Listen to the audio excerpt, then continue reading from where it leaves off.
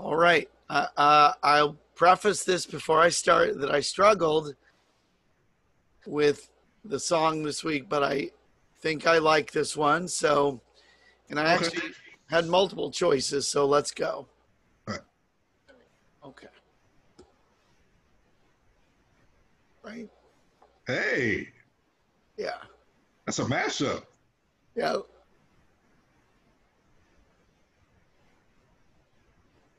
That Wu-Tang? And yes, it is. Not good ear. Good ear. But who else is it? Oh, that's wait, is that You got this. Come on. Freddie Mercury? That's That's Freddie right. Mercury. Yeah. Holy shit. Great. All right. Well, I'll let you listen to some more at the end. But Okay, yeah. great, right? Nice. Yeah, a buddy of mine made that. Yeah, and I like it. The only thing was I'm like have no idea how it ties into our show. It makes no sense, but it's a cute song. So Well, yeah. yeah, I thought it had to do with well, we'll talk about it at the end. yeah, yeah. Yeah. But at the end of the day, I'm just like, well, that's a nice song. So Yeah. okay. So I guess the theme of the show is, hey, that's a nice song. So. All right, everybody, welcome to Good Science, Bad Science. I am one of your hosts, Jim Bruce. I am Jeremy Paul. And last time we were talking about the deadly job of being a glass maker, but not deadly in the blowing glass, but just like state secrets. We were talking about state secrets last time and the science of glass blowing. And Jeremy, in the initial research phase, was kind of a pain in the butt trying to find the information, right? Yeah, definitely. Like there was nothing online that I could find as far as the I guess the actual fight goes, because you were saying that it was a fight over clear glass. So I was looking for wars fought over it. I was looking for pretty much a bunch of things. And I was like, there was no war over glass. And then I wrote you, I think, what was it, Monday night or something like that? It was Monday, yeah. Yeah, and I was like, dude, I can't find anything. I've watched the history of glass from like eight different people on YouTube. Like, I can tell you how to make glass right now. I can tell you between silt and like the silt they use. It's fucking ridiculous. But so I wrote you and you gave me an article to read. I think it was a Wikipedia article. Indeed. And then I went on and I found some other things. So I was like, oh, okay, this is what he meant. Yes. And now it actually brings up an interesting topic before we get into glass making and what this whole thing was about, which is on the last episode, I was talking about the fighting over state secrets and glass. And what was actually happening was I was remembering a real thing, but I was misremembering it. I was misremembering some of the details about what it was I was really talking about, because what I was really talking about was how guarded glass making secrets were by the countries that possess them. And boy, if there isn't anything that demonstrates bad science, then misremembering a fact and then chasing your tail for a while. And the internet is filled with people having conversations like that every day. People who are convinced that they're representing a true thing. I might have mentioned this once before. There's a book called Fingerprints of the Gods, and it's a dense book, but it's also kind of dense. It talks about how the pyramids and all the stuff were built by this long lost advanced civilization. And it's a good read in the sense that the guy's a good writer. The science is garbage. If the book had been written as fiction, it might have been a good book. But it's written in a way to say, this is a real theory. And man, is it fucking stupid. Well, that's a lot of people's science fiction is that way, where they're heavy on the fiction and little on the science. Yes. But this thing is, this book is presented not as fiction. It's in the nonfiction section. Oh, really? That's what I'm saying is the guy sold a ton of copies. It's the same guy who wrote Chariots of the Gods, which is all that, like, you know, Egyptian spaceship crap. Right. And it's really what it comes down to is modern white idiots can't imagine ancient black people built a pyramid. So they're like, well, it must have been aliens or spaceships or something. And that's honest to God, the origin of the theory. The origin is in European disbelief that architecture happened anywhere else. Right. And that, my friend, is the topic of our show in a nutshell. Bad science rooted in weird preconceptions that people don't even know they have. But also, he does a really good smoke and mirrors job in this book, Jeremy. Okay.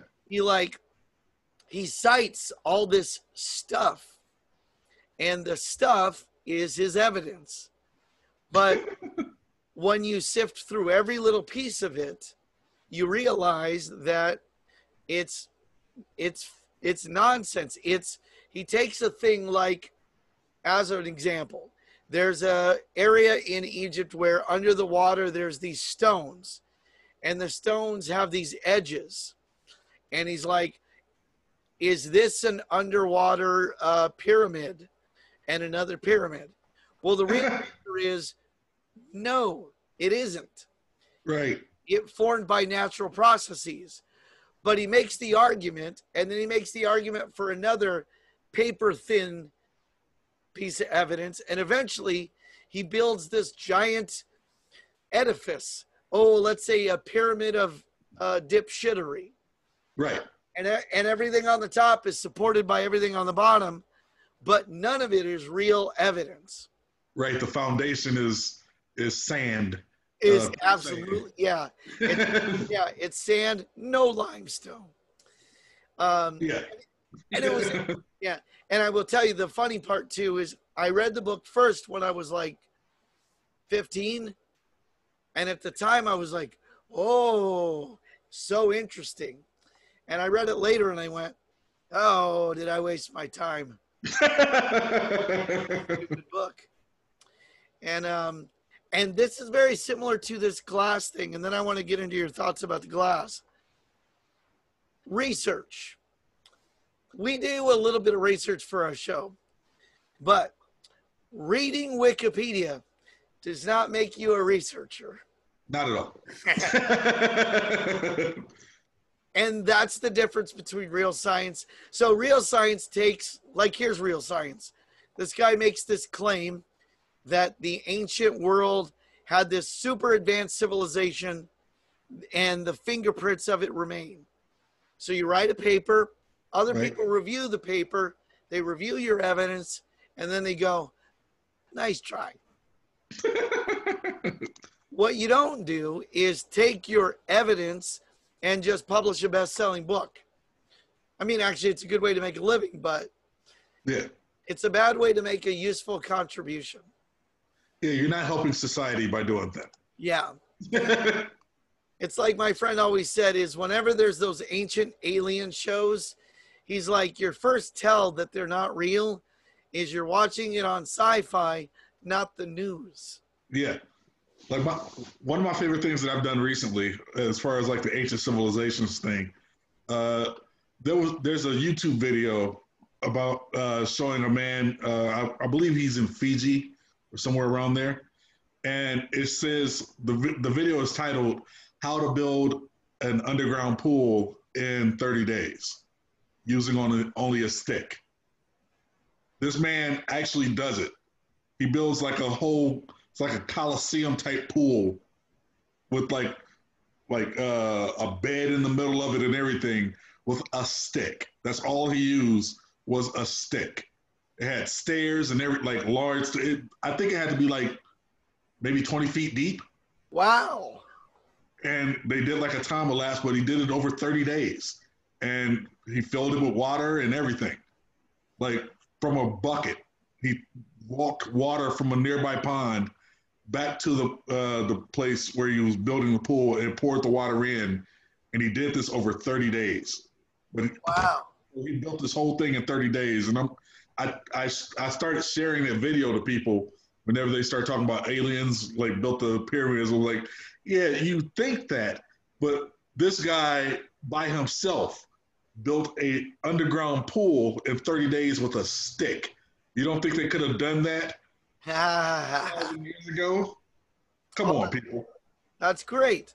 And now, see, the cool thing too is you actually are applying comedy and the scientific method to disprove these jackasses. Yeah. You have to. It's like the whole Q nonsense, all these QAnon idiots. Uh-huh. Yeah, talk about built on sand. Nobody, by the way, let me ask you about Q really quick, QAnon. For those of you who don't know, and bless you if you manage to not be exposed to this horseshit, is QAnon vast conspiracy about, and Trump, by the way, is the savior, right? Yeah, that's the funniest part of it. Yeah. Do you think the name Q originated because of Next Generation? Why do they call it Q? Really? You think it did? No, I thought it came from the James Bond guy? Oh, okay. Well, Q, the information guy. Okay. Yeah, I thought that's where it came from. Okay, so that's the other place I guess it could come from is there's an alleged testament of the, so people who study the New Testament, and they notice all the books have certain things in common. Matthew, Mark, Luke, and John. They have differences too. Yeah. And there's a theory that goes, the reason they're similar is because they all drew upon a similar original source for when they began writing, and they always call that source Q. So maybe I don't know, we should look that up next time, is why do people call shit like that Q? Maybe everything that's like undiscovered secret information is always called Q. I don't know.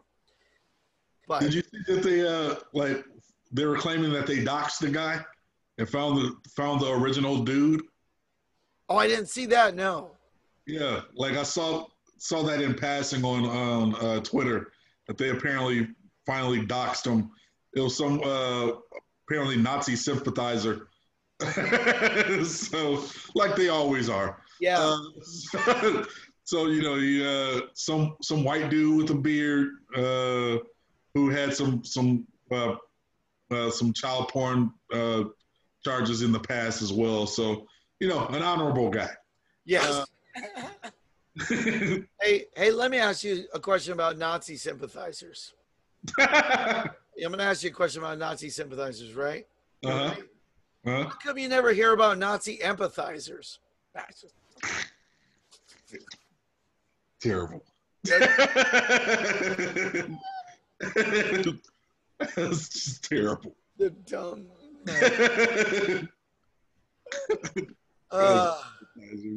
That's awful, right? Yeah. Yeah, that is. Yeah.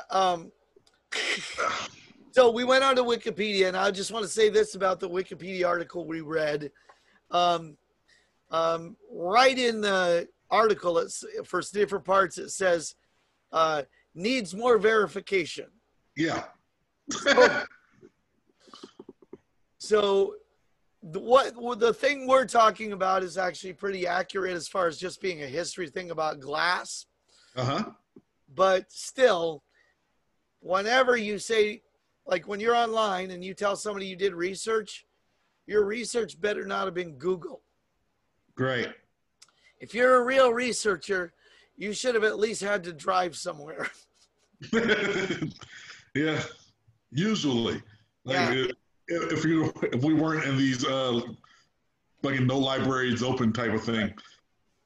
Or something should have been in your hand at one point. Right. Or a picture of a thing where you're like, okay, this is, you know.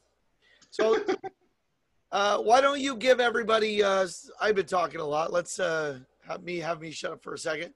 Give them the background of what we're really talking about when it comes to glass making. What we're talking about, and I'm assuming as much, what we're talking about is the fact that the people that made glass and the history of the people that made glass, I want to say designer glass, really, in Italy. Clear glass, by the way, is one of the keys. Yeah, we're talking about the things. Well, we were searching the things that they went through and the things that they gained and gave up to be glassmakers and to live during that time in the 1600s, I believe. Yeah. So talking about that, like I told you at the beginning of this, I ended up researching the whole history of glass. So before I even got to all that, I was looking into the Assyrians. I was like, where's this fight at? But you meant the fight over, I guess, for freedom of glass making. Yeah, the fight to contain the technology so that other countries couldn't make it as easy because it was a money-making venture. Yeah, it was there like that until that place was Marino. I don't know if I'm pronouncing that correctly. I don't either. I don't speak Italian. But it was an island, an island near Vienna. Yeah, so I don't until they got, I guess, absorbed by Italy. They're pretty much like a separate entity. Yeah. As an island, so they were afforded like glassmakers were afforded luxuries. So I guess we had to, like, well, on my end, I went through a whole examination of would I have been able to do this?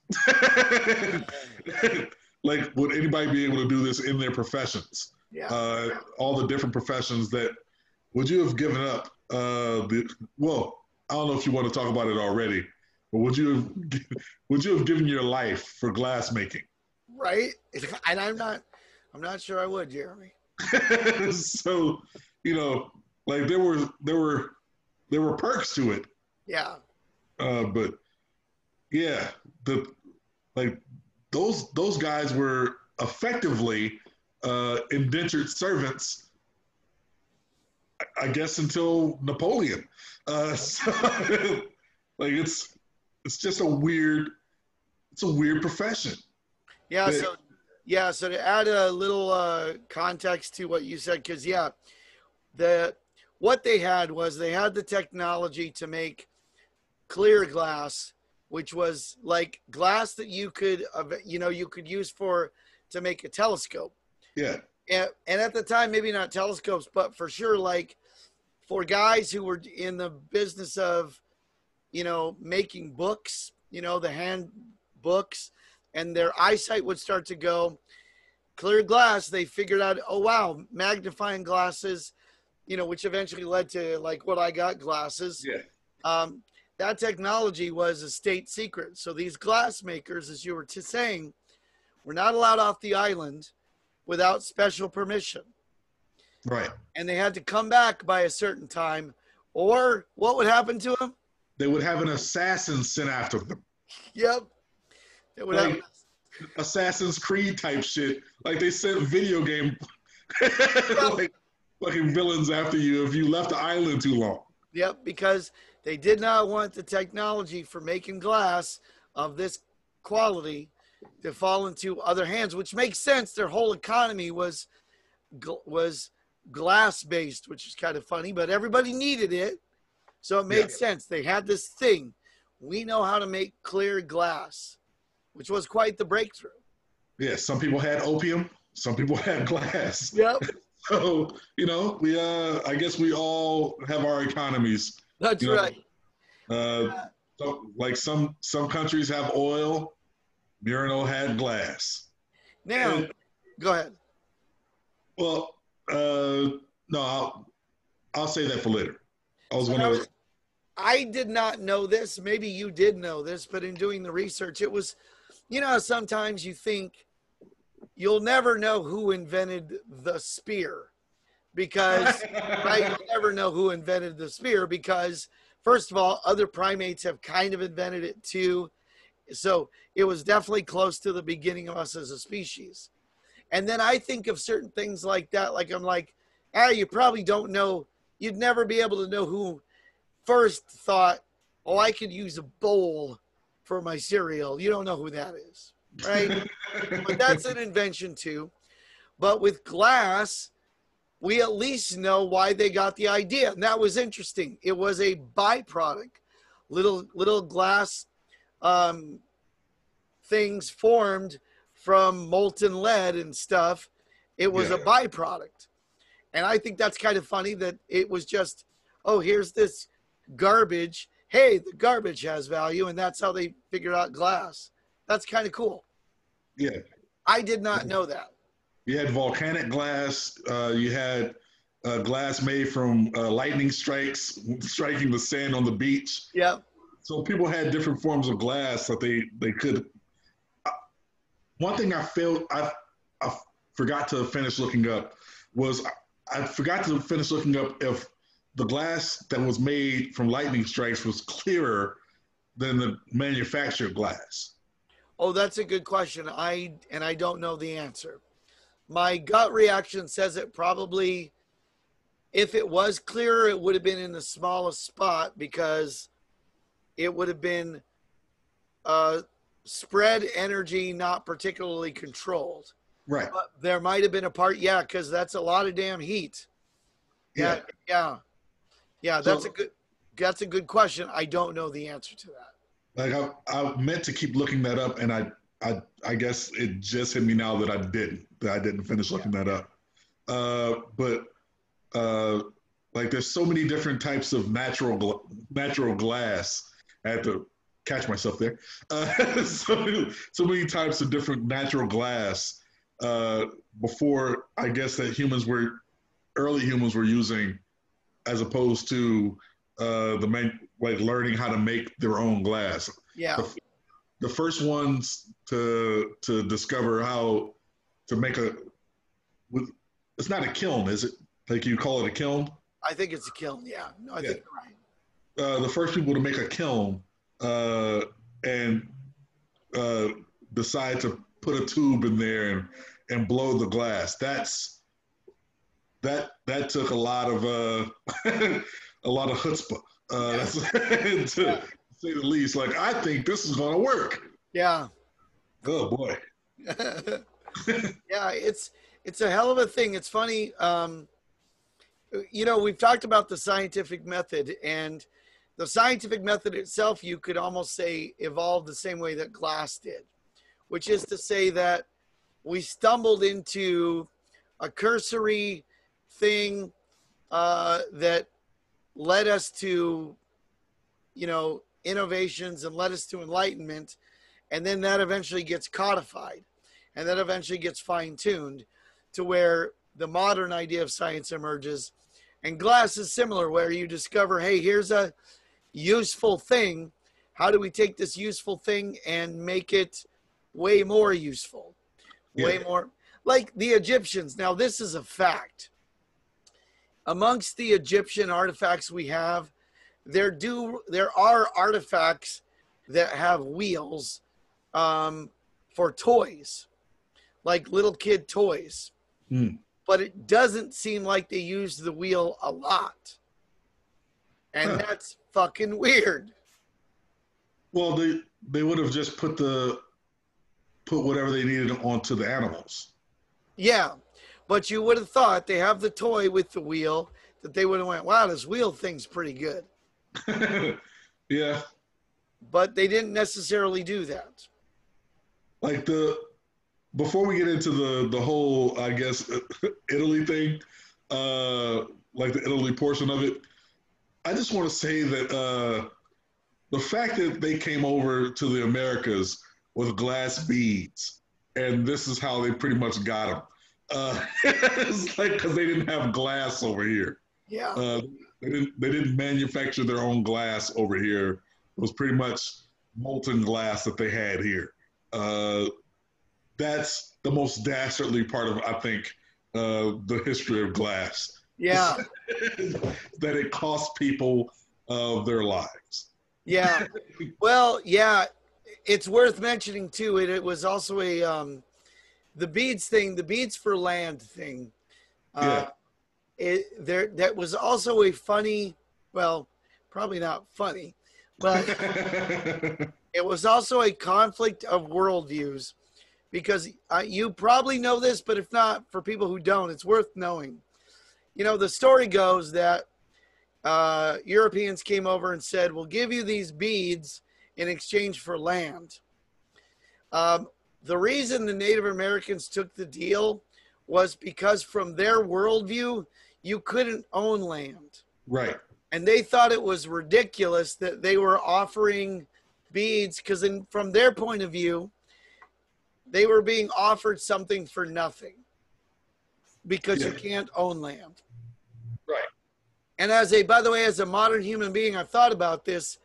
They're right. You can't, which is funny because I don't care how much land you think you own. You're going to be dust, son. It gets better. This gets into the my thing that I usually tell people is that even when you thought you bought the land, you still don't own the land because at any point in time, the government can come and take it under eminent domain laws and build a freeway or a stadium through it. So even you bought your house, you don't own your house because once a year you have to pay property taxes. So you're renting, friend. You're renting. Yeah. The only difference is that sometime, if you're lucky, you can sell the thing that you owned for a little while and get a little cash to do something else with. But it's all a damned illusion anyway because you are the land. You are just dust. The native peoples were right. It just wasn't very helpful to be right. Yeah. No, they were absolutely right. But yeah, they didn't have the weapons. Yeah. I guess that's a good lesson, by the way, is that sometimes it's not all that useful to be right. You know, that's why people lie when they're right. Like, you know what? I gotta wait until it's socially okay for me to believe these things for me to come forward. So, you know, people they were protesting Harvey Milk back in the day, but he was right. Yeah. Have you seen, by the way, and anybody's politics or anybody's politics, but I don't know if anybody's seen this. There's video of Bernie Sanders in like the 1970s talking about the rights of gay people to get married. It's the 1970s. Really? Yes. Bernie Sanders has been Bernie Sanders for his entire life. I've got to see this. I'll look at that afterwards. It's interesting. Bernie, first of all, I will say that Bernie Sanders has always, even when he was young, has always looked like a guy who just ordered a bowl of chicken soup. Always looks like a Jew who just got some soup and he's going to have a little bread and a nosh. That's what he looks like. Was he making the same hand motions? Yes, of course he was. He's a tremendously good-hearted human being, and you know, and that's why nobody wants him. Yeah, when you're on the right side of history, the wrong side is usually going to win. Yeah, you got it. You know, one of the great things about Barack Obama, as far as being a guy who understood the game, is I remember when he said, "My feelings about gay marriage have evolved," Yeah. and what that really meant was, "Oh, you idiots are finally ready to do something decent. All right, cool, let's do it." Pretty That's much. all that really meant, because you cannot tell me that Bill Clinton ever gave a fuck what anybody did in their bedroom. No. He just at one point was like, okay, well, I guess I got to think this. Yeah. This is what I have to say to get elected, Yes. especially in Arkansas. This ain't a fight I'm going to fight. Right. Well, you say what you got to say to get where you got to go. Now, I will say this, if it wasn't for people like Bernie Sanders pushing, people are like, well, he never won the big one. And I'm like, well, kind of, but he won the long fight that he actually cares about, which is actual civil rights. So yeah, that's the fight he wants to win. Well, yeah, we're about 20% there. You're optimistic. That's optimistic. I think the progress we've made is the most progress we've made recently is to at least have people go, "Oh, holy fuck! I didn't think it was this bad." That's progress. Right. That's progress. Which is something they were saying in the 60s. Yeah. I had no idea. Yeah. Yeah. I think we will solve racism when the gibbons take over, if they happen to just all be the same color. That'll be great. Yeah. The gibbons take over as a primate species. It's the gibbons. I'm pulling for the gibbons or the bonobos. After we kill ourselves, either gibbons or bonobos, I think will be great. Well, my money's on Samoans. Samoans are going to live forever, man. There's going to always be Samoans. Well, I hope you're right. I hope you're right. Just, yeah, nobody who looks like me. That's all. All right. So tell me the glass thing you wanted to talk about, Vienna. You had a thing you were holding in your pocket. So, as far as the telescope making, right? Well, no, this wasn't Vienna. That was I was going to bring up Hans. I don't know how to pronounce Lippers, the guy that invented the telescope. Yes. Hans Lipper. Hold on. Go ahead, look it up. Right. Yeah, no. Go ahead and do some research. Well, Lippers something. He wasn't in Italy. He did it in the Netherlands. Yeah, Netherlands. Yeah. So I can see why Italy, like the Murano Islands, the island of Murano, not Murano Islands, were so guarded in their secret, because you have people outside that have mastered it that much that they can make a telescope. Then that means that your people should have made the telescope first. Right. And you would have mass produced the telescope. And you could have sold this to explorers all over. Yeah. And that's not something that was happening. True. So I can see why they were being assassinated. It's like, hey, who gave this guy the fucking secret? Right. Hey, and I just thought of a tangent to go on. You ready? Yeah. All right. So I'm going to talk about Vikings for a second. Okay. The Vikings had a ship called a trireme. Now, the trireme in its day was a pretty impressive ship. It was a wooden boat, and they managed to travel some pretty long distances, considering the limitations of a trireme. And at the time that they were, spreading their seed, setting fire to stuff, the trireme was the most advanced ship around. Yeah. What happened, though, was that was where they stopped. They made the trireme, and they kept making the trireme, and other cultures made other boats, And eventually the trireme was ridiculous compared to modern shipware. Uh-huh. Now, the reason they didn't advance, other than the fact that they were too busy raping and a pillaging, Uh-huh. is because their violence and their way of living meant that they were never actually sharing. They were only either stealing or keeping. They weren't sharing. Yeah. Now, the initial gut reaction to keep that technology secret, to say, hey, we've got the glass making in Vienna, so we're going to guard it. These idiots try to leave this island, we're going to assassinate them. We're going to give them lots of money and they have nice lives, but they're essentially slaves, or not even slaves, but prisoners. Yeah. Well, like I said, they were indentured servants. Indentured servants. They're living a great life in one sense, but we're going to keep this down. Now, what's interesting is this. That feels right to people because that's essentially a version of capitalism.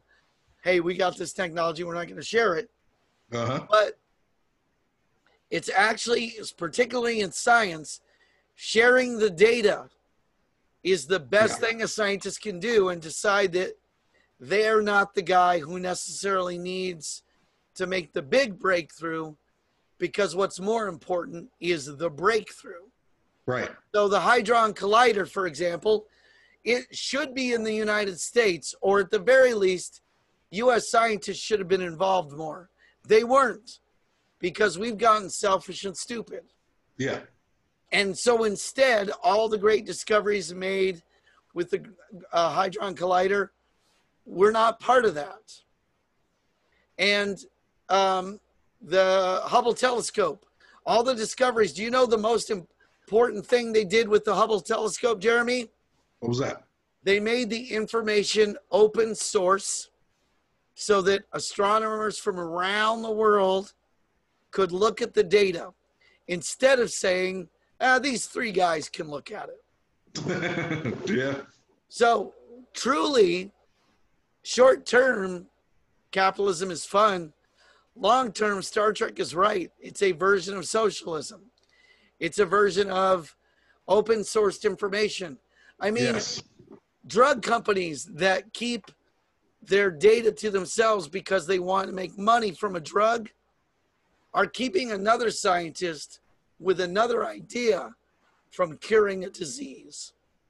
Yes. Did you watch this is a little bit off the beaten path, but did you watch the Neuralink presentation? No, tell me. All right, so Elon Musk, he had they presented the Neuralink, I think it was 2 days ago. Okay. So they had 3 pigs. One that had it, one that didn't, that hadn't been implanted with it, and then one that had an implant and then had the implant taken out. All 3 pigs were healthy. Now, their whole thing, like their scientist base, their crew of scientists are from all over the world. So his team that are putting this together, they use nodes. They're using nodes. They're going to implant the nodes. It's like a quarter-sized hole into your skull. They cut a piece out and implant the nodes into the surface of the brain, and then the piece that goes on top, they cover it up with your scanning your skull again. Ooh. Okay. Like they're mapping the human brain through this. They were able to do it with the pigs. The pig that they still had the node, the implant in, you could hear the brain function. They assign notes to the brain function. So as the pig was eating, the notes was going up. As the pig was like sniffing around for food, it would go into like a plain thing. So you could tell what the pig is thinking. What they're hoping for is that they can map the brain and then be able to upload the brain into computers through this. Okay. So that's an example of I guess a man and a company sharing the information because uh, to have a multicultural scientist group all working on this leads to a lot more innovation down the line, and they'll probably in the next 30 years be able to, like they said, that they could using the nodes that they have right now. They said they should be able to uh, upload memories. Right. Like you should be able to upload memories sometime in the next 10 years. See, damn, I'm so glad you brought that up. That's so interesting. And here's the thing, that'll work or that won't work, right? Either it will or it won't. I don't want to make, having not seen the research, I don't understand it. I'm bastardizing it, but you're doing a pretty good job, and we can even bring this back in another episode. But you can go on my Facebook. I shared it a couple of days ago. So it's an hour and 12 or hour and 20 minutes long, but it's a good presentation. But the key that you're drawing here, which is so important in understanding how breakthroughs happen, how science happens, is number one, sharing, right? And number two, almost any innovation is built upon the pre-existing work that got you here. So, there's very little in science that's truly ground up. Yeah. Sir Isaac Newton actually had to invent some mathematics, which is pretty impressive. Yeah. Albert Einstein was building upon Newton and so many other people to get to general relativity. He wasn't just the guy who made that up out of nowhere. There was a direction science was going, and certainly he had an epiphanous moment. Can't take that away, but it didn't happen in a vacuum. And what Elon Musk is doing, well, first of all, it's important to say Elon Musk ain't doing it. Right. He's financing it. He's curious. He's helping facilitate it, but it's his team. It's the team, and it's the minds that come together. That's, oh my God, Jeremy, that's so fascinating. A friend of mine, he's an engineer. He used to work for NASA. He doesn't enjoy a lot of the Marvel movies. He enjoys some of them, but certain movies, there's certain things where you can suspend your disbelief, and certain things where you can't. And he has a funny objection to Iron Man. And here's his objection. Okay. Ready? Yeah. He says, I could see the suit existing. I could see that.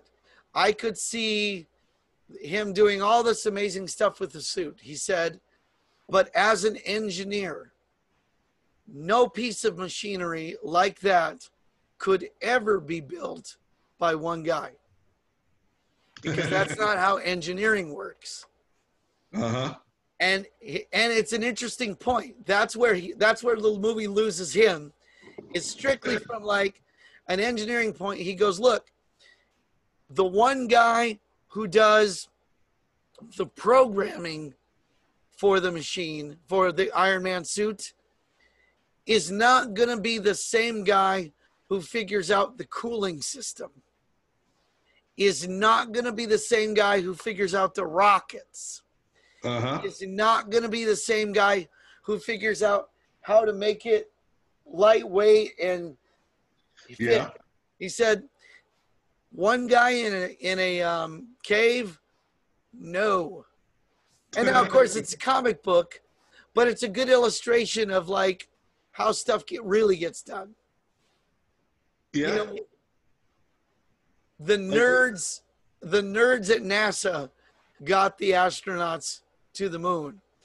It wasn't the astronauts. I mean, yes, they were critical dudes as well, but you needed those goddamn nerds. Very true. Where I would counter as a comic book nerd is by saying that I don't know if you paid attention to it, but the first thing that Tony Stark invented was the AI. True. Yes, absolutely. So if you have the AI that's like you tell the AI, I want this to be done, blah, blah, blah, then the AI is figuring it out. It's not him. Now, let me counter that. One engineer is not inventing an AI. Uh-huh. Now, this is coming from my friend who's an actual engineer. Yeah. Me, I'm a comic. I fucking love the movie because I'm not smart enough to have a problem with it. Oh, I understand all the problems. I've been a comic book nerd for a long time, and I've been Yes. a science nerd for a long time undercover. So I knew that there was like, yeah, fucking, there's some things wrong here. Yeah. But it does really drill down to a part of science that is underappreciated, which is the building upon what came before. The you know the way we look at the universe, our place in the solar system, doesn't happen without the mistakes. Yeah. We don't get to the right answer without going through the wrong answers. That's how it is. Yeah. Oh, here's a little side one. Oh, what were all the? By the way, I don't think we mentioned this part. What were all the perks? By the way, what were the many things you got by being a glassmaker? So the perks of being a glassmaker were you could become a noble. You were essentially a noble. Like if you had a child and that child married somebody like a prince or something like or a commoner or something like that, you didn't lose your status. Like that was the weirdest. Like of all the things to gain, so a glassmaker is on the same tier as a duchess. like there's like that has to be the weirdest perk ever. So then I'm changing my answer. I would do that. That's seriously one of the weirdest perks where you're high society just because of your job. Yeah. Not because of, your family was born into it. That's essentially how they stopped being blue bloods. It's because of glassmakers and their children marrying into royalty. Now let's ask the question to ourselves and see if we can think of it. Who in what industry is there an industry that's analogous now, where there's a particular realm of expertise that you provide so much value that just strictly from the job you do, you're afforded those kind of perks? I mean, outside of Elon Musk, but I think he's just rich. But what is there something analogous in the modern world? To become high society? You're essentially looked at. I mean, celebrities are, of course, like being in movies. But celebrities, athletes, like top tier athletes. Who else would be? Hey, by the way, speaking of top tier athletes, people need to stop saying, like, when an athlete protests, they need to stop saying, "Hey, if I didn't go to my job, I'd be fired." Well, you have a stupid job. That's your fault. Like it's even bigger than that. Like people have been downplayed. Like it's a privilege to play this sport, right? Well, here's the problem. That's a sport that has 500 spots or less. 500 spots or less. These people have been training since they were 6 years old to be in the tip-top condition to be one of those 500 people, and you work at Walmart. Yeah, and so that's on you. Yeah. If that's on you specifically, if you think you could have done that job, right, and you failed at it in high school. Yeah, it's not a privilege. You just sucked. Yes. Like you don't even have abs, you tubby bastard. Stop complaining about other people that have worked out more than you have. And it's unique. The reason the guy at Walmart, which by the way is a fine job, if that's your job, that's your job. I just applied. Good luck. But, The reason you don't protest is not because you couldn't, is because no one would listen. Right. No one would go, oh, did you hear what the greeter at Walmart had to say about civil rights? No one gives a shit. Not at fucking all. That's why you're not protesting, not because you're not allowed. Right. And by the way, you could just in a group. You just need to be in a group. Mm-hmm. So dumb. So dumb. So dumb. I mean, by the way, we could draw the analogy too to basketball and any sport. Really, it's like that's also the individual doesn't do it by themselves. Just like in science, it's the trainer and the coach and the whatever. So that the view from the outside is that the individual does all the stuff. No, they don't. Uh-huh. There's very few things that work that way. There's very few things where it's just an individual, like opening a coconut can be one guy. Yeah. That's about it. All right, here's a tangential, one of my favorite bits of trivia.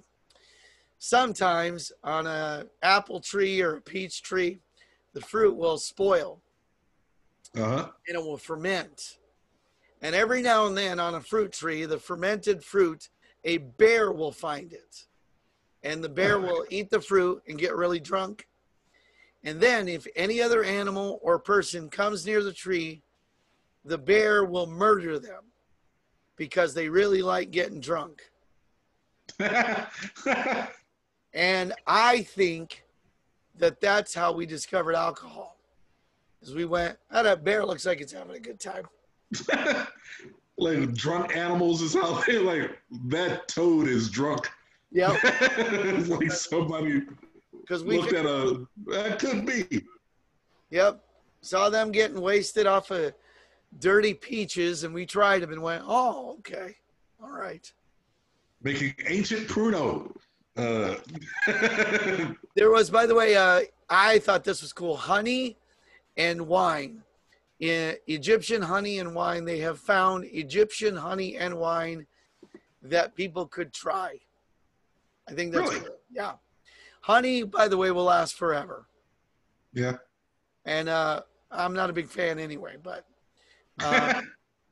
and wine can last an awful long time and be drinkable because, of course, it's booze. Yeah. I'm guessing it was shitty wine, but still. Like what kind of wine? It probably potato wine. It might have been, yeah. It was garbage. It was something you had to drink after you saw Moses part the waters. You're like, oh, that's funny. Let's see. There was something else. I guess the big thing about glass making that I discovered through all this is that the profession has gone downhill so hard. Like what I read was that they even had this on Wikipedia, I think, that there's only 1,200 glassmakers left in the world. Oh, yeah. It's not a thing. I was like, wait, so that's something that, like, that's a job that people really should be looking into? A glassmaker? Because glass still exists. People break glass all the time. Why aren't they window panes are still a thing? Yeah. Like that, I don't know. That would be milk glass, though, right? Yeah. Like, so people, we have all these things. At some point, they're going to discover that we shouldn't be using plastic anymore. Maybe there's some toxic properties that we don't know about. Who knows? Oh, there's plenty of reasons already not to use plastic, but yeah. But and they'll go back to making like pure glass. Yeah. And they'll find a way to make it like it's naturally made on sand and a lightning strike. And then make it a pure clean glass. And that needs to happen so that, we can have clean containers for things.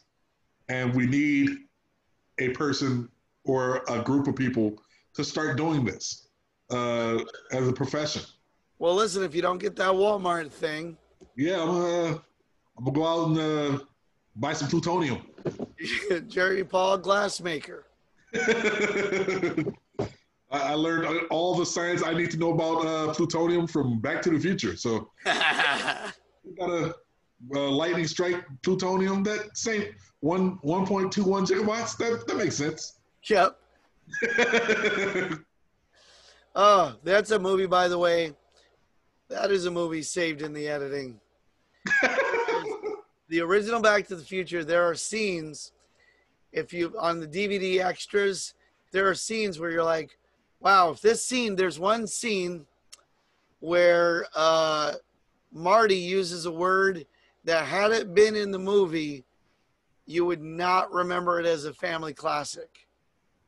Do you know what the word is? What? Fag. Yeah. And it was a good cut. And it was a very 80s thing. It was a very 80s thing to be a guy who was not homophobic. Right. But just liberally used the word fag. Just was a thing. That was just kind of the way it was. I remember the scene. And it's funny to me that scene ends up cut, and then thankfully so that we can all enjoy this movie. So funny, and you can hear in the deleted scene everybody on set laughing. Ha ha! Can you believe what Marty McFly just said? That's great. Uh-huh. And it's not even a bad guy saying it. It's not like Biff saying it. Right. No, it's Marty, our protagonist. The hero of the story. Yeah. Just slightly bigoted. Do you remember the show Barney Miller? Oh, of course. Great show. Of everything with Don Knotts. Yeah. It Oh wait. What happened? No, it was Barney Miller was Don Knotts, right? No, it was else. Hal Linden. Yeah, Hal Linden. Hal Linden, yeah. That show was very progressive. It had some gay characters on it in the 70s. If you watch it now, it doesn't seem progressive. Well, but it was. It really was. It's just like All in the Family was progressive for its time. Yes. I think All in the Family is still progressive because everything is contextualized correctly. Like, we understand Archie Bunker is a jackass. Right.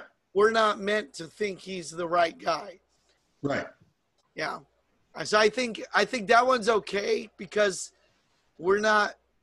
it's not intended for us to go, oh yeah, Archie, telling it like it is. We're supposed to think, this old white idiot, and he's got a heart of gold or whatever. Like that's if you're from the North, you're like, oh, this old white idiot. If from the South, you're like, yeah, he's telling it like it is. Yeah, you're like. That's why they had so many viewers, because they're like, you know what? I agree with. Yeah. There were probably parts of the South that didn't like Archie Bunker because he was too liberal. Like, how dare he let that hippie in his house? Right? It's like, yeah, fuck that guy. Now, we mentioned it briefly, so here's what I want to talk about next. We're gonna cast a wide net this time. Uh-huh. Next episode, let's talk about the science and research related to the pharmaceutical field. Oh. And you can bring anything you want to the episode, Jeremy. You look at whatever you want, and I'll figure out something I want to talk about. And that'll be our cast a wide net and talk about pharmaceuticals. That's an interesting thing. It's about yeah. By the way, as far as glass goes, people really do need to look into it as a field of study. Absolutely, agreed. Finding out the difference between clear lead glass and milk glass, and researching that was weird. Yeah. Like just finding anything on it was how it's made. Yeah. Was Yeah, they 1674. Hey, and here's a question for you. You ready? Yeah. Is glass a solid? Huh. Yes. And then the answer, of course, that's a trick question. The answer is actually no, not quite. Look it up. We'll talk about it more next time. It's in a weird state. Like the glass in your window is in a weird state. Well, yeah, but huh. For all intents and purposes, for us, it's a solid. But look up how it's defined. Because of the fragility, there's air pockets in there. There's a thing going on there, yeah. Yeah. And then I would like to mention this about glass. I don't know why I keep forgetting to mention it. One of the reasons it was such a big deal, if you were a guy and your job, like say you were a monk and you were in a monastery and you were a copyist. So you were like, you took the Bible and you made new copies of the Bible or whatever other book you might have been making copies of. But a lot of times the Bible, people's eyesight would go bad. And then their usefulness as a human being was more or less over because they couldn't do their job anymore. And it was such a big deal when they realized a little piece of glass allowed them to see the print again. Yeah. I think about that sometimes because, like, I'm pretty blind. As am I. And there was a time when that would mean my reading days were over. Yeah. That just wasn't something I could do anymore, along with any number of other things. And yeah, So yeah, you were pretty much useless. Yeah. I mean, you could argue I'm useless now, but for different reasons. Like you could do physical labor. You couldn't do anything intellectual. Yep. And what a wildly transformative moment that was, that this damn piece of glass, the first guy who was kind of blind, who was holding a piece of glass and happened to look at a piece of print and went, oh my God, I can see this. Yeah. That guy probably cried. The first guy to make magnifying glass. Yeah. That must have been just a moment of just ridiculousness. Like that's why the telescope was such a big invention. Yeah. Like to be able to see, like he used like dual lenses. Yeah. So he was already trying to see things close up and couldn't, or far away and couldn't. So he probably, I didn't look into whether or not he was farsighted, but he might as well have been. Right. So Hans Lippers something. I'll have to look it up, his name. So next we'll talk about pharmaceuticals, the state of glass, and how to pronounce that fucking guy's name. Right. Oh, damn. Jeremy, how you been, by the way? Well, I've been alive, man. My health insurance got killed at the beginning of the month, like I told you. Yeah. I applied for Covered California, and they denied me. Medi-Cal also denied me. So yeah, I'm looking for jobs. So yeah, this is the tough part. Where when I moved out here in February of 2004, it took me until June of 2004 to find a job. So I'm trying to get ahead of all that. Like, hey man, fucking, I'll work anywhere. It's like I have no shows that are paying well coming up. Can't really perform anywhere for any amount of money anyway. No, because I'm not a big enough name, and I don't have those kind of friends. So I have to get a day job until things open back up nationwide, where people can have 200-300 people in a single area where I can make some money. Yeah. But applied at Walmart and UPS. Let's see what happens. Yeah. Like stocking, 42 years old, stocking shelves. UPS is a good gig if you get it. So. Yeah. Well, how about you? How's everything going? Good. We well, he's sleeping right now, but we got a new dog. Oh, cool. His name is Walter. He's a rescue. Okay. He's a lot like me. He has terrible teeth. He's a very sweet little boy, and he has bow legs. Oh, So I don't think we suspect we think nobody else was going to take him. But that might just be us blowing up our egos. Because the truth is, he's a real sweet boy. what kind of dog? He's a terrier mix. Oh, so that's a normal thing for the legs then. Oh no, not the way they are. Because his legs should be like this. They turn inwards. So it's like, is it like the cartoon dog? Kinda, yes. The Warner Brothers guy. Yeah. Yeah, kind of like that. So he can run, but he has to rest a lot. So he'll run a little bit because he's excited, and then he'll have to rest. But he's very excited to have regular food and haircuts and snuggles and kisses and water. And he's a good boy. So give it up for Walter, everybody. Walter's part of our house now. I'll give it up for Walter. And I think that's good. Let's. I'm going to play a little bit more for you. You ready? Yeah. Tell me if that's too loud. Is that all right? Turn up just a little bit more. Okay, hold on. Yeah. Right? Uh-huh. Get the money. Dollar bill, y'all. I like that. Right? Yeah, and you wouldn't think they would fit together, but fuck, they do. They fit together good. That's a great mashup. Tell your friend he fucking knocked it out the park, man. I'm gonna see if he can do something next episode. Otherwise, I'll just grab a track. But yeah, I think this is definitely in the running. If you're voting, if you want to write in and let us know, I think this one's in the running.